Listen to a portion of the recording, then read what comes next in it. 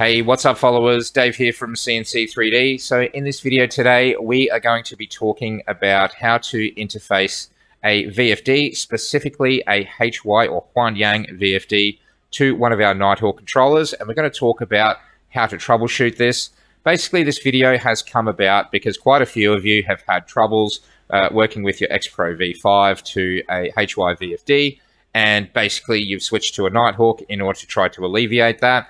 And you're still encountering some issues. So just before we sort of jump into it right now, the reason why we have created this video is the HY VFDs are known to be extremely troublesome. They're very inconsistent between models. So the exact same model number may require different wiring configurations, may require different settings changes in order to accept a standard 0 to 10 volt input that traditionally pretty much every single VFD on the planet has done for many years. So that is the output that our Nighthawk has, which is a 0 to 10 volt signal for the speed. So let's just jump straight in and start with you basically setting up your controller in order to accept VFD signals. So we just have a Nighthawk here on our test bench. We've just connected up to it here in Commander, and we've gone straight over here to the Operations tab. Now, once you are in the Operation tab, you'll notice that we have an operate using option, and you have the option in here of spindle or laser. So if you are using a spindle, definitely make sure it is in spindle mode.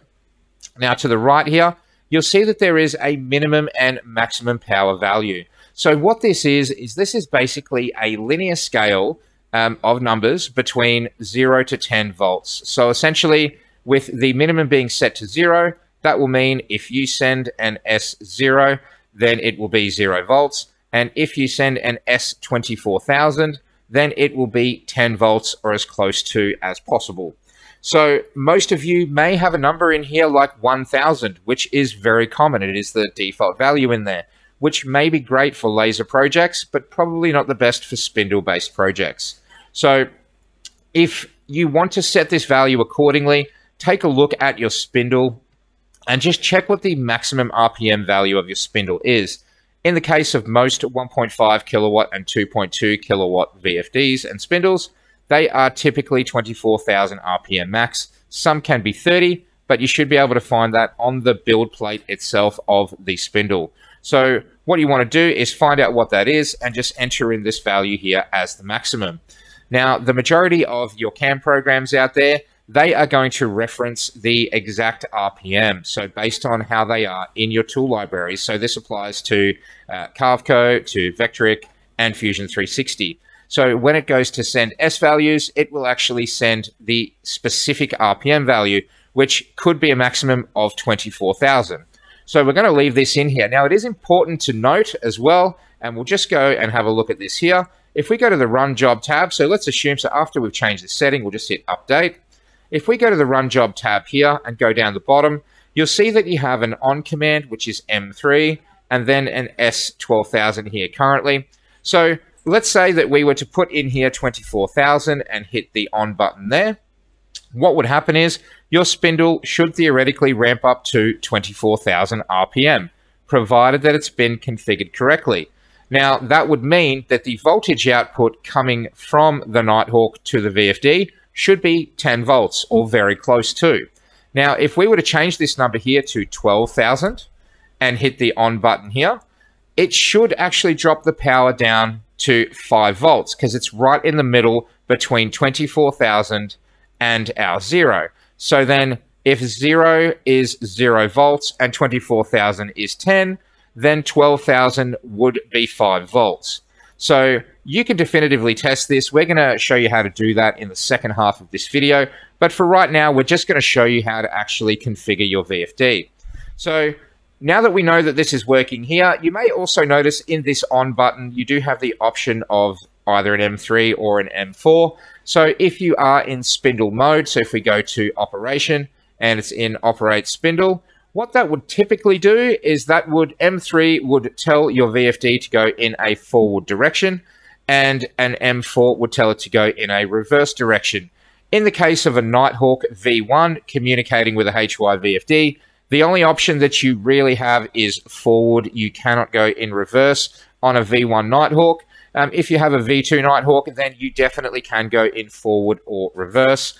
But at the point of time in making this video, all of you are pretty much on a V1 Nighthawk, so you will only ever go one direction, which is forward, which for 99% of applications, you never actually really need to go in reverse. Even when you're thread milling and things like that, you don't actually thread into a hole and back out.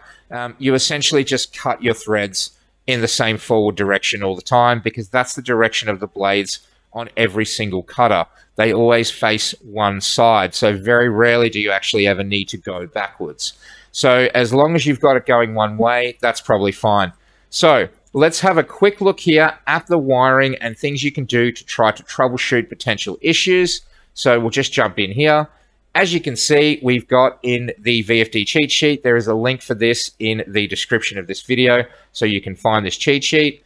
And basically, what we've got here is a simple wiring diagram where we go from the VFD port on the Nighthawk and we talk to a HY VFD. Now, you will notice that there is this pink bridge between DCM and ACM. So let's assume that you have followed this wiring diagram perfectly and you're still experiencing issues communicating with your VFD. One of the most common things that you can do, or one of the biggest mistakes that you can make, is not flipping this switch over here. So this little brass and plastic pin here, it can pull out of there and move over to this side. So it can be on this pin and the middle, as opposed to being on this pin and here. But you definitely want it to be on this VI side, not on the VR side. And what that does is that tells the VFD that you are going to be controlling it via signals, as opposed to you trying to control it through the front panel, which is typically just a potentiometer, which is a resistor. So that's what the VR stands for, and the VI stands for signal, basically. So the next thing that you can try to do to troubleshoot faults, you will notice we have this pink bridge across here between ACM and DCM. This particular wiring diagram is the exact same wiring that we use on the 1.5 kilowatt HY VFD on our test bench that we pre-test every single Nighthawk on. Not one Nighthawk leaves our factory without being able to work on that VFD. So we unequivocally 100% know that it definitely does work with a HY VFD before it leaves our factory. So we've specifically done this due to the volatile nature of HY VFDs. So we have this bridge across ACM and DCM at the bottom here. Now, some people have completely removed this bridge, and that has resolved their issue. Other users have, instead of having the bridge on the bottom DCM and ACM, have moved it to the top DCM and ACM here. So they've got the bridge going across this way instead. So they've basically doubled up their wire here, and it goes across to there. And that has also resolved their issue too. So you can try doing both of those. If you are not sure and you're not comfortable with doing the wiring on your VFD, then definitely seek advice from a licensed electrician. A lot of them are trained in these. They've experienced a lot of VFDs before. So definitely do that if you are not comfortable or confident doing it yourself. What we're going to do now, let's assume that you've gone through and the standard DCM, ACM wiring, that doesn't work for you. You've then removed that bridge and that doesn't work for you. And then you've moved it to the DCM and ACM, and that also doesn't work for you. The next thing to really do at this point in time is to obviously check your settings. Now, a lot of people do ask the question, could it potentially be a problem with the Nighthawk? Look, a lot of people have asked this question, and it's never actually been the case. It's always either been a wiring issue or a settings issue with the VFD. Unfortunately, there is over 250 settings in these VFDs, so they are rather complex, and you have no real idea as to what the values are going to be for any of them. They can vary from every single one that comes out of that factory, can have different values in there. So it's important for you to be able to test that the Nighthawk is actually working. So in the next half of this video, we're going to show you how you can test whether or not the Nighthawk is definitely putting out the correct voltages. So let's go ahead and do that now. Okay, so we're just sitting here on our Nighthawk bench. We've just got this Nighthawk that's just been assembled and tested by the team, and the final step is for us to test whether or not it will work on one of these HY 1.5 kilowatt VFDs. Now, these HY VFDs, they are actually quite troublesome. They're one of the most difficult VFDs in the world to work with.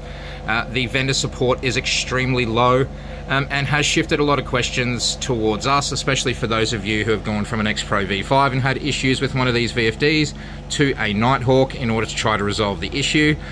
We actually pre-test every single Nighthawk that leaves our factory on this exact HY 1.5 kilowatt VFD.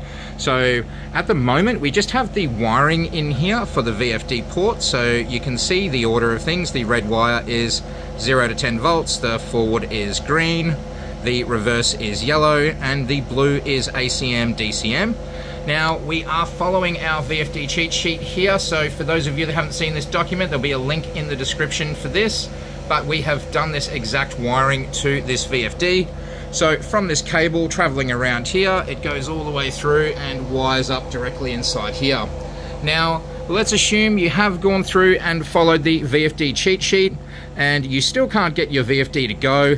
Look, 99% of the time it is a VFD setting itself. So it's very difficult for us here at CNC 3D to be able to provide advice or support for a third-party product, but what we can help you do is determine whether or not the Nighthawk is actually doing the right thing for the VFD. And so the most important thing for you to tell whether or not the Nighthawk is working correctly is whether or not these signals are coming out, specifically the 0 to 10 volt value. So we've just got a multimeter here that we've just put into volts mode, and what you want to do is put your red probe on the 0 to 10 volt signal and your black one on the ACM DCM. Now if we take a look at the current voltage here, it's very low. It's 3.5 millivolts, which is 0.003 volts. Now if we go into Commander over here, we can actually go through and try to turn this on. So this is at maximum right now, and you can see our voltage has gone up to 9.5 volts. So we know that that's pretty close to 10 volts, so that's giving us a pretty good speed on there. Now, if we were to change our value here from the maximum value to say 12,000, which is what we have programmed, then we can definitely get it to go down to 5 volts, and you can hear that decelerating. So, and then of course, if we hit the stop button in Commander, we go down to 0 volts as well. And so that's an easy way to test. So that means that this Nighthawk is definitely putting out the 0 to 10 volts that this VFD is receiving, and basically the VFD should correspond to it. Now if it's not working, very common mistakes that you can make with these VFDs is not appropriately switching the jumper, which is covered in the manual just here, and you can see that on there, and that needs to be on the VI, not the VR section. And basically that switch is just on the side over here. You can just see it in there, the VI and the VR. So you need to make sure that that is definitely set to VI and not VR. That is a common mistake that a lot of users make. If you have done that and you have followed the wiring correctly, another solution, and this is very odd between different manufacturers, the white wire that we actually have in here is our ACM to DCM jumper bridge. So it is covered in the VFD cheat sheet to put that wire in there. You can see it just here where we bridge ACM and DCM with the pink there. So please feel free to remove that and see whether or not that does resolve the issue for you, and then just wire it directly through to the ACM. Now, an important thing for you to do is to go through your manual. Now, on page 19 of this particular one, and it may differ for you, you can see here that all of the PD settings of the VFD are definitely covered in here in order from 1 all the way through to, I think it's just over 200. We're just having a look now. Yeah, it goes all the way up to 250 by the looks. So there is quite a few of these settings in here, and more than likely it'll be something in here that is restricting the Nighthawk from being able to run at the power or the voltage that you want it to actually run at, or the speed you want it to run at. Now if you go into our VFD cheat sheet, you will see that we actually have in here a list of settings for the 1.5 kilowatt HY VFD and a 2.2 kilowatt HY VFD as well. Because they are pretty troublesome. So there's our full list in there of settings. So as I said, in the description there will be a link for where you can find the cheat sheet.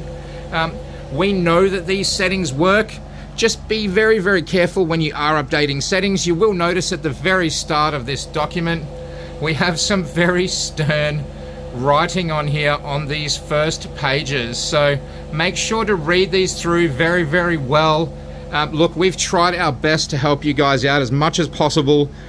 We have to work through these HY issues just like you guys do as well. So we've done our best here, but please be advised if you're not comfortable changing settings on your VFD, they are extremely dangerous. So where it says here, safety warning, please read. If you do follow that diagram and your VFD does explode like a hand grenade, CNC 3D is not responsible for it. So if you are not competent or not comfortable doing it, get in touch with a local licensed electrician or reach out to a more experienced person that may be able to assist you. But other than that, the wiring for these VFDs is very, very simple. Basically, there's literally 4 wires that links it together, a 0 to 10 volt, a forward, a reverse, and an ACM DCM signal. Now you may be able to, if you do remove that jumper off there again, you may be able to wire directly to the ACM pin on the actual VFD. Alternatively, you may be able to wire it into the DCM as well. So either DCM or ACM. Try those and see how you go, and that may resolve your issue. So hopefully this helps you guys try to determine exactly what's going on with your HY VFD to get it working on the standard 0 to 10 volt signals. Thanks guys, have a great day.